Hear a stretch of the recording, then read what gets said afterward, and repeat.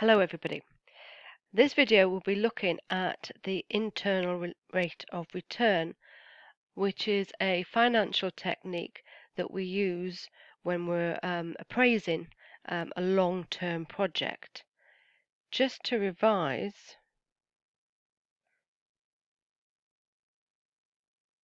we have in long-term decision making, we're looking at financially analyzing a project to look at whether that project is going to be worthwhile over the whole life of the endeavour. There are a number of different financial appraisal techniques, and we're going to be looking at the internal rate of return. Now, this does assume that you understand completely how to do a net present value calculation. That will be assumed as we go along and talk about the internal rate of return technique. It's best to visualize the internal rate of return on a graph, because what it does, it looks at the interest yield for an investment project over the whole life of the project. If our internal rate of return, which is here, that's our internal rate of return, if that exceeds a target rate of return, say here, then the project has got a positive net present value and is worth undertaking.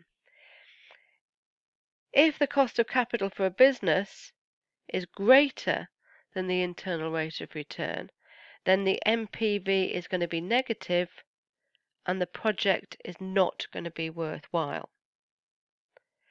So here is the internal rate of return. If our cost of capital is less, project is worthwhile. If our cost of capital is greater, the project would have a negative NPV.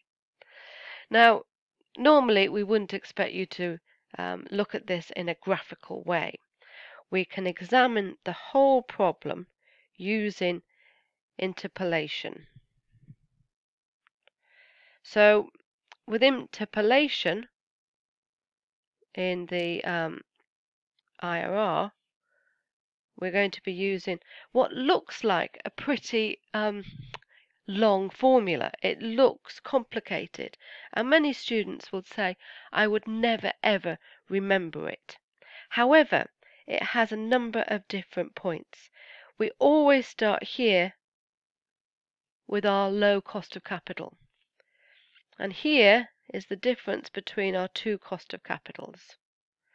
And sometimes when we practice using the equation more and more, it just becomes pretty intuitive.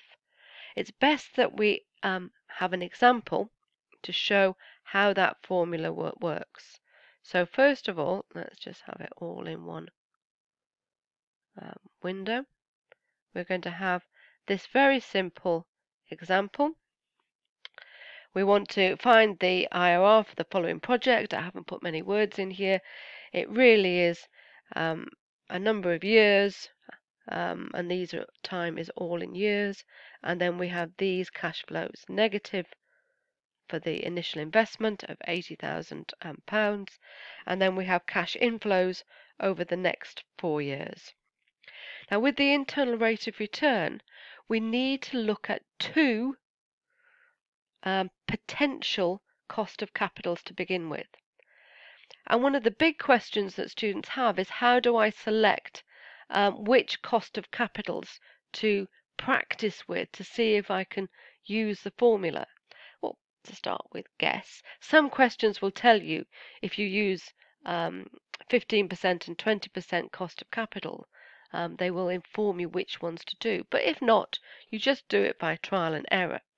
So in this question, I have done an NPV calculation for two cost of capitals, 5% and 10%. I've just picked those out of the air. Okay. Now, as soon as I've calculated the net present value for these two cost of capitals, I can see that it's going to work, because what you need is the low cost of capital has to be positive, and the high cost of capital has to be negative. If you think about it, it goes back to the graph here. We want to calculate this point here in the middle, and it's going to be between a positive NPV and a negative NPV. So here we've got our positive NPV, and here we've got our negative NPV, and the IRR falls between the two. So now I know I've got a positive NPV of 668,500. Sorry, 6,685 pounds, and I've got a negative 425 pounds. So now I'm going to calculate the IRR. So for the IRR, I'm going to start with my low, my 5%. Okay, and then with my 5%, I'm going to add to that my percentage. And the percentage I'm going to work out quite easily using interpolation.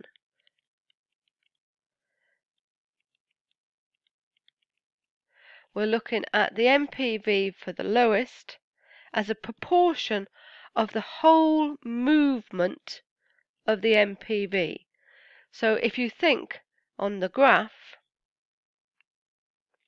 here we have an NPV of 685, and here we have an NPV of 425, and I want to have my length there as a proportion of the whole distance of movement of that NPV. And then I just multiply it by the movement of my percentages. And I would do this bit by bit by bit. Luckily, with modern calculators, we can use brackets to separate out this part, and this part. Okay? Now, I want you to practice that. And what you should get when you do the various elements using your calculators, you would have 0.05 plus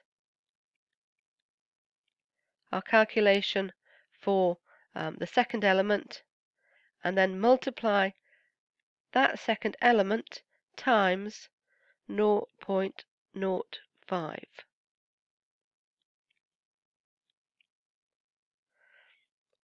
Okay, so that's brackets twice. And that will come to 9.7%. If you just calculate the IRR itself, it doesn't mean anything. You actually have to compare it to the business's cost of capital. So in this case, if the cost of capital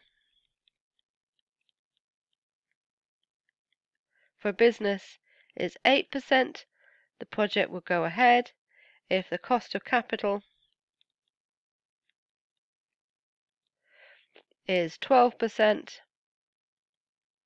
then it wouldn't.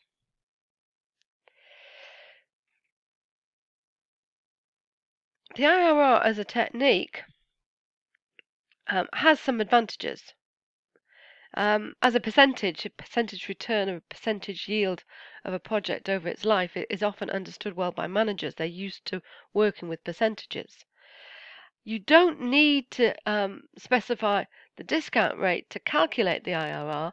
However, you need it really to make sense of the IRR. It takes the whole life of the project into consideration, as does the NPV method, and it takes account of the time value of money, as does the NPV method. It looks at cash flows rather than profit, again in line with the NPV method. The problem with it as a technique is that the whole interpolation mathematical calculation gives an estimated IRR. The greater the distance between the positive and negative NPVs, the less accurate the IRR calculation.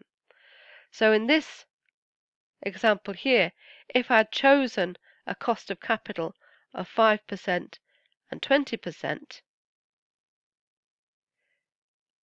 that would have been slightly different. It would have been less accurate. If I'd chosen a cost of capital of to calculate the various NPV of 8% and 10%, it would have been more accurate.